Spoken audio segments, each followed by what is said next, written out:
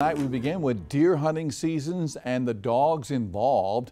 After a hunting dog was shot and killed in Sumter County late last week, social media posts have been circulating about what happened. News 19's Sam Perez sat down with the dog's owner to learn more. But I just don't understand how you could just kill a dog that way. Bert Causey has been hunting deer for more than 50 years, starting at age 7.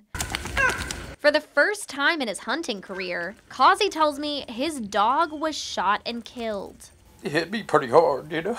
The South Carolina Department of Natural Resources confirms a hunter, quote, admitted to shooting a hunting dog while deer hunting on his property. It was determined that the dog was killed about 6 miles from where it had been released. It's been a lot of stress on me, my family, and the dog had my name and phone number on the collar.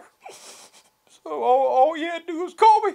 Lewis War is an attorney planning to represent Causey in a civil suit against the shooter. Generally, in historical senses, this isn't the first time this has ever happened to a hunting dog around. According to War, there are 2 laws that protect dogs from instances like this. One law prohibits the killing of animals in general, and hunting dogs specifically are protected under a separate law, which says, quote, a dog that has entered upon the land of another without permission given to the person in control of the dog shall not be killed, maimed, or otherwise harmed simply because the dog has entered upon the land.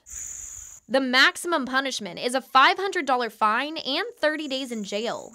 In this case, War says the shooter received a $125 fine.